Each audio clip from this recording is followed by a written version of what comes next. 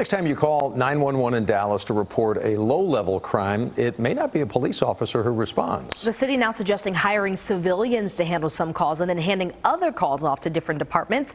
Our Andrea Lucia explains how that would work. Dallas's police force has been shrinking while handling more and more calls each year. It's now taking officers an average of 8.5 minutes to respond to the highest priority calls. That's almost a minute longer than last year. But as we know, that response times has been a challenge. Chief Eddie Garcia asked council members to consider alternate ways to handle low priority calls for things like minor traffic accidents, car break-ins, or loud music. And allowing our officers to have more time to do the proactive policing that we desperately need in the city. The city found police last year were dispatched to more than 110,000 non-emergency calls, an average of 20% of all incidents they're sent to. One proposal would be to require that some reports be taken over the phone or using the city's online reporting system.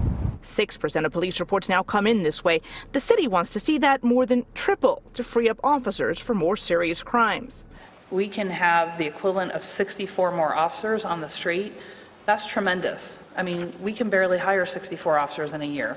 So, I mean, I can't see why we wouldn't do this. Another proposal would create a civilian response team like Fort Worth Police did last year. Its team responds to low priority calls and files reports. It's just not made up of sworn officers, so it costs the city a whole lot less. Some council members, though, expect not all residents will be happy. I understand the need for this. I don't like it. I wish there was another way, but when we have shortage of staffing, this is what we're dealing with.